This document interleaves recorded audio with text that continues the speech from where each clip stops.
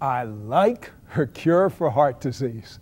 A fire went through her arteries and all blockages disappeared. That's my kind of cure. Next on this edition of It's Supernatural. Centuries have come and gone, offering wisdom and understanding throughout the ages. Today, there should be nothing beyond one's power to discover. And yet the strange, unusual, and mysterious world of the supernatural defies understanding. Stay tuned for a unique and powerful investigation into a curious, undiscovered universe, only on It's Supernatural.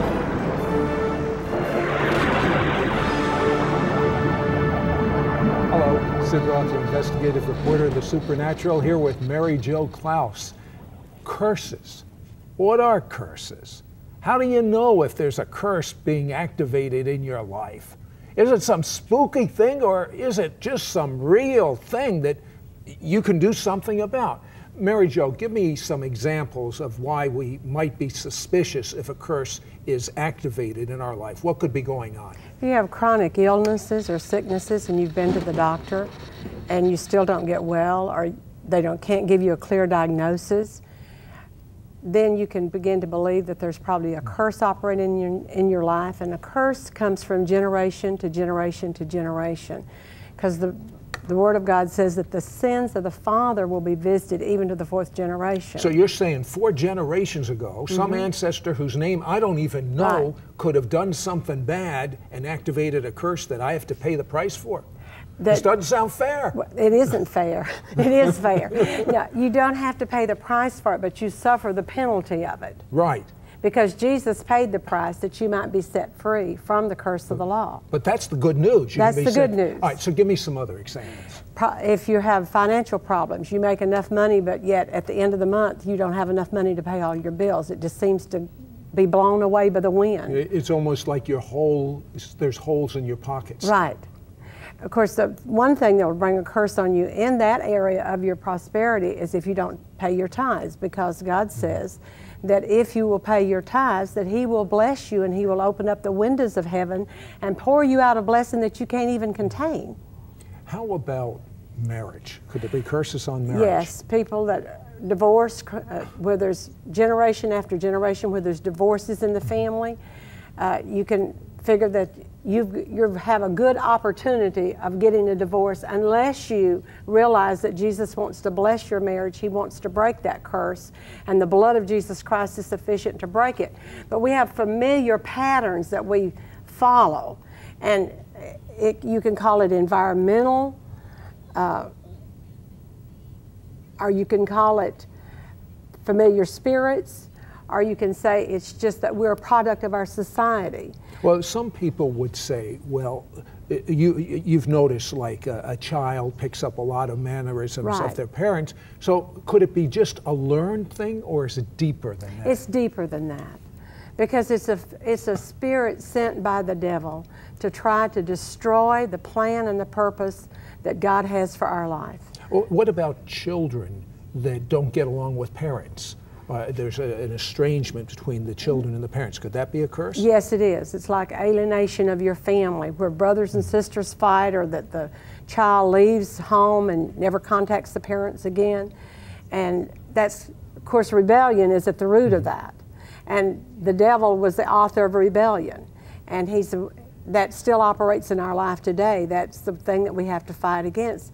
But I know that, like with my mother and daddy, for instance, in their family, when I would go home on vacation, I never knew who I could speak to, which aunt I could speak to.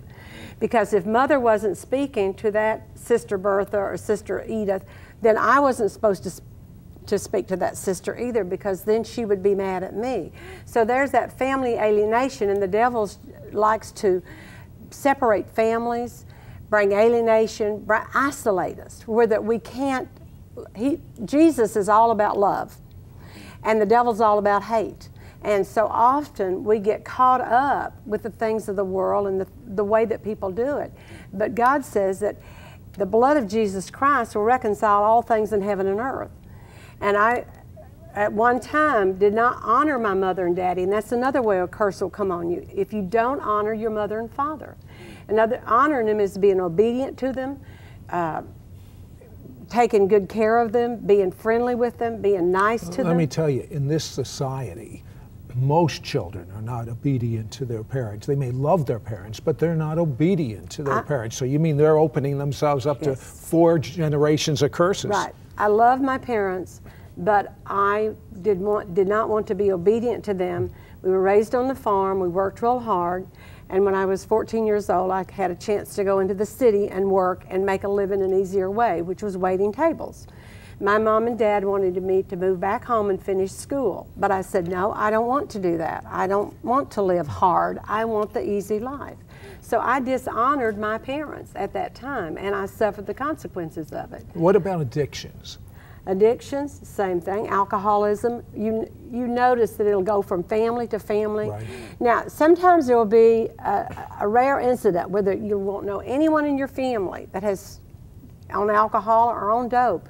But if you'll get to following back into your family history, you may find that old Uncle Joe was an alcoholic, had always been an alcoholic, never made a living for his family, because alcoholism addiction brings poverty into the family. So yes, addiction is definitely a curse. How in the world did you find out about curses? I mean, this isn't something that you just, one day you say, oh, maybe I'm suffering under a curse. I was searching for answers because I went from sickness to sickness to sickness, and yet I read in the Word of God that He said that He is the God that healeth me, and yea, there's nothing too hard for Him. I would go up and be prayed for. I'd have hands laid on me. I'd be anointed with oil. I got the elders of the church to pray for me. I would fast and I would pray. I would take communion. I did everything that I thought I could do in the spiritual realm to be healed. I also did whatever I thought I could in the natural, because whatever the doctor told me to take, whatever he told me to do, if he told me to walk, I'd walk. If he told me to do exercises, I'd exercise. Does that sound familiar to you? Have you doing everything in the spiritual and everything in the natural you know to do, and you're not getting healed, you're not getting free? Maybe there's a curse. I've got good news for you. Don't go away. You'll find out when we come back.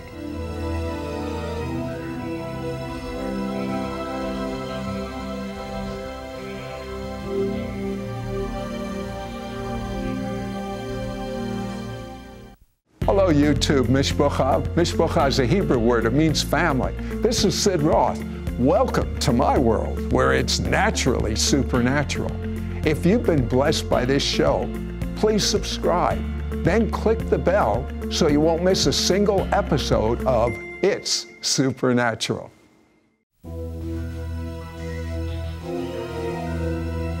Hello, I'm Sid Roth, your investigative reporter, here with Mary Jo Clouse.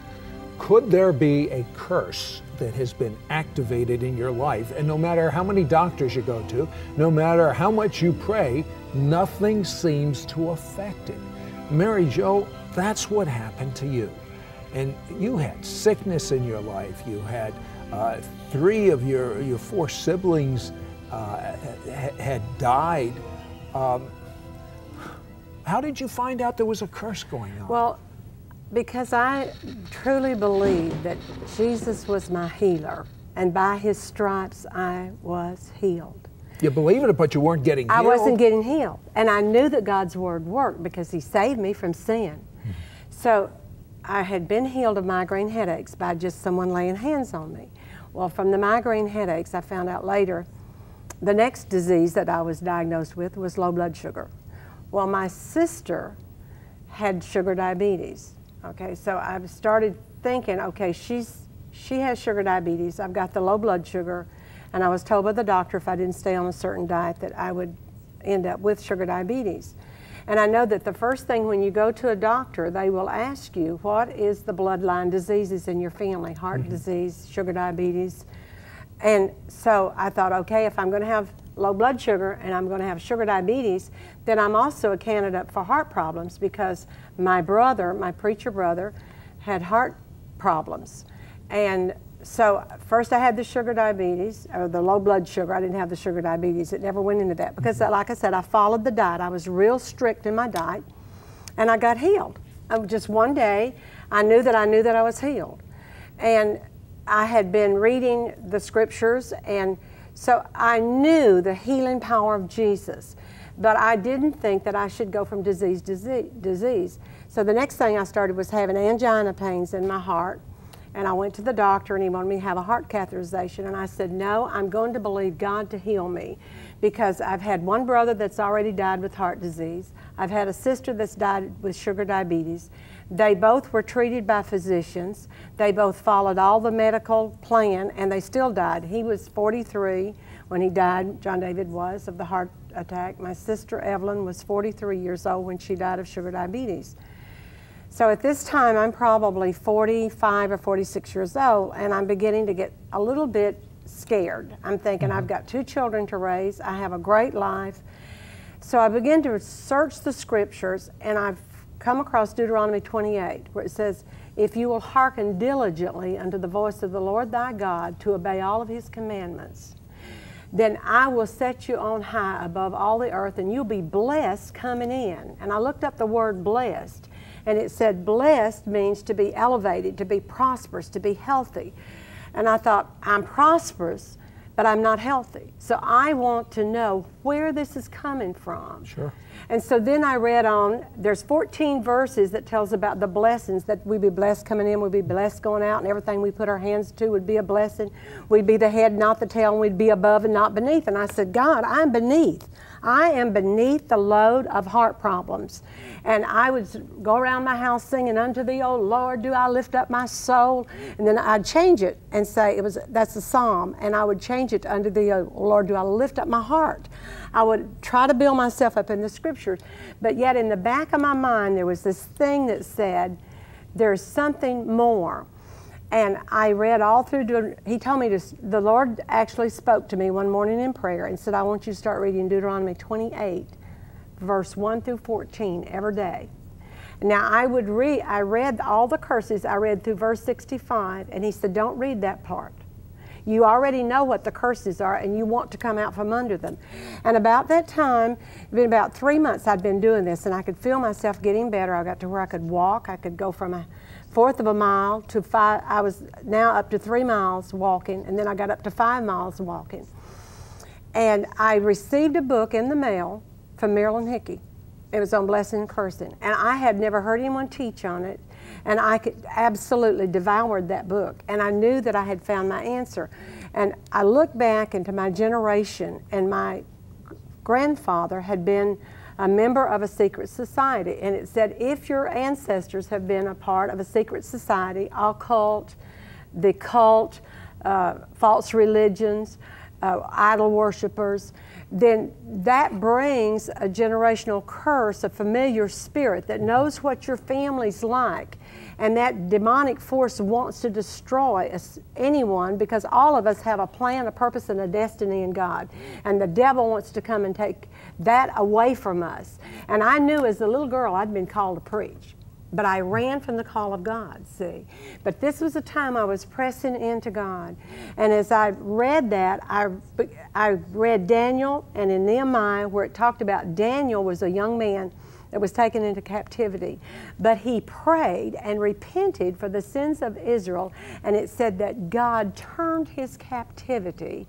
And the same thing with Nehemiah, that he prayed and repented of the sins of his ancestors, and that they turned the captivity and made even Nehemiah's enemy to give him money to go and rebuild the walls of the city. So I said, God, you're no respecter of person. You love me just as much as you love Daniel and Nehemiah. And so I began to break generational curses. I first repented for the sins of my ancestors, for anger, for rebellion. I first repented myself for the rebellion I'd had since toward my parents. And I asked the Lord to forgive me for not being an obedient child, not doing what my mother and daddy told me to do. And then I began to forgive everyone that had ever hurt me. Hold that thought, because in the next segment, Mary Jo is going to pray for you. But wait till you find out what happened when she broke that curse with her heart disease. Don't go away.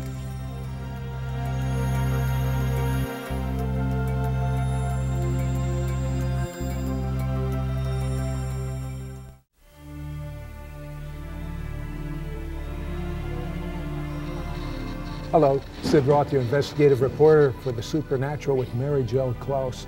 Mary Jo, we left off just before the break. Here, your ancestry's filled with heart trouble. Yes. You are told you've got heart trouble. Yes. You're sure you're going to die if you just go the medical route. Nothing against medical, no. But you had two brother and sister that died from the medical route. So there had to be something better. So you broke these curses over your life, and then what happened to your heart condition? I started feeling better, and I got to where I could walk. And about that time, my brother next to me had had a heart attack and had to have open heart surgery. So I thought, okay. Oh, no. Yes, I thought, okay, I'm the next candidate, and I am. And I began to quote that scripture: "I shall not die, but I shall live to declare the works of the Lord." And I was in a meeting with Paul Cain. Never heard of the man, didn't know who he was. And I had on a red dress.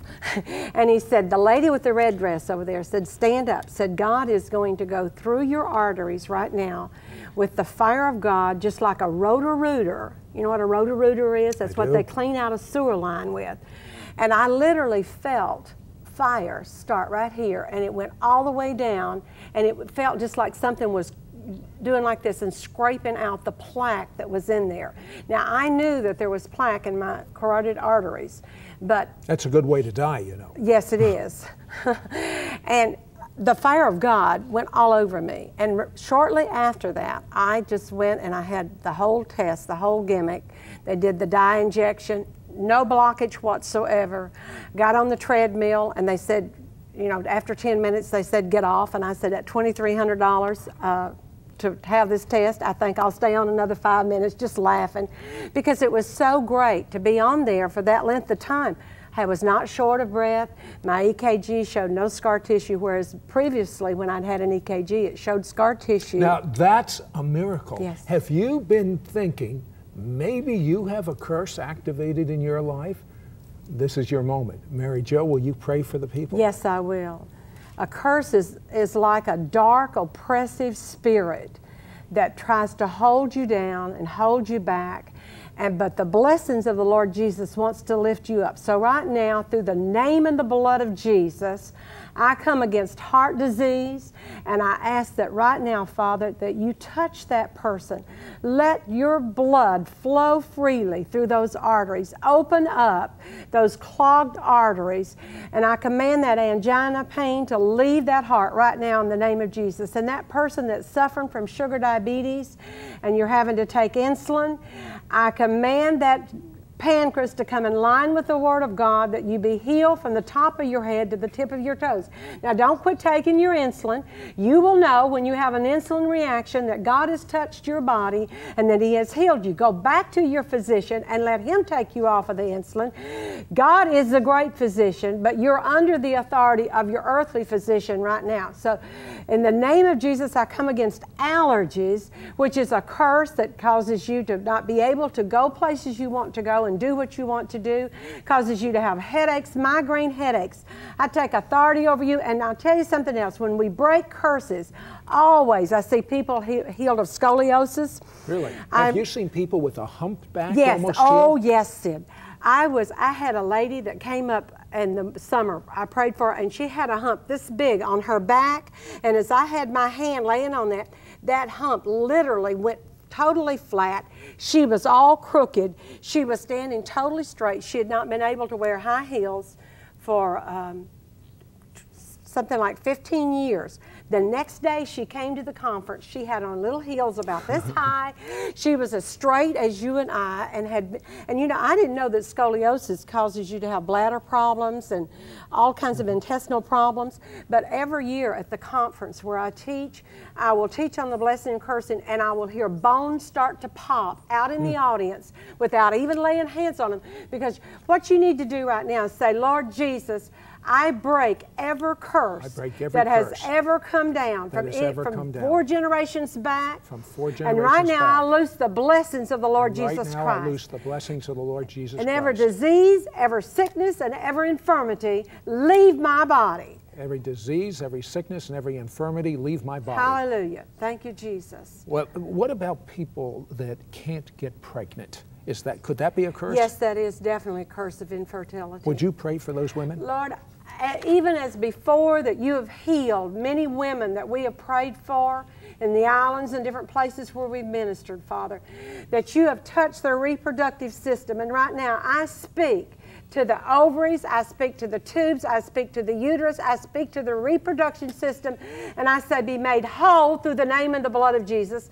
I remove that curse of guilt and shame. Maybe you had an abortion and that's brought guilt and shame on you. Ask God to forgive you for the sin of murder, because that will bring a curse on you. And He is faithful and just to forgive you and to cleanse you from all unrighteousness, and He doesn't even remember that you ever did it, and He wants you to have children so that they can proclaim the name and the fame of Jesus Christ throughout the earth. And there's some parents that have children with learning disabilities. Pray for them quickly. That is a deaf and dumb spirit that has been released on the body of Christ, and that can be broken through the name and the blood of Jesus, because it is a curse. And they said my grandson had ADD. I prayed for him. God took him up into the heavenlies. He had a vision. Wow. And God, I mean, he said there was like 4 black men come toward him. And he said as they were coming toward him that Jesus Christ appeared and just went, and the black men totally went away. He's a straight A student. Now, when you're saying black men, you don't mean black people. I mean black demons. Demons. Demon, ugly, Yes. nasty, big spirits up in the heavenlies. He was up in the heavenlies for about a half hour, walked through heaven with the Lord. I don't know about you, but she's provoking me to jealousy. I want to walk through the heavens with the Lord, but I want to walk through the heavens with the Lord always, Yes. in this life and when I leave this life. And there's no other name given unto men in which we must be saved but the name of Jesus. Repent of your sins. Believe that God has washed away your sins because of the precious blood of Jesus. And when those sins are washed away because you've repented, then open yourself up and say, Jesus, come inside of me. I make you Lord over every area of my life. Spirit of the living God, come inside of me. I want to have an experience with you in this life and know that when I die, I'll go to heaven. That's the greatest healing in the world. But let me tell you something, the 103rd Psalm says, bless the Lord, O my soul, and forget not all His benefits, who's forgiven all of my sins and healed all of my diseases. Have your sins forgiven and recognize that He has healed all of your diseases. Those curses are broken and you are whole in Jesus' name. Totally whole. I speak shalom, peace, the peace of God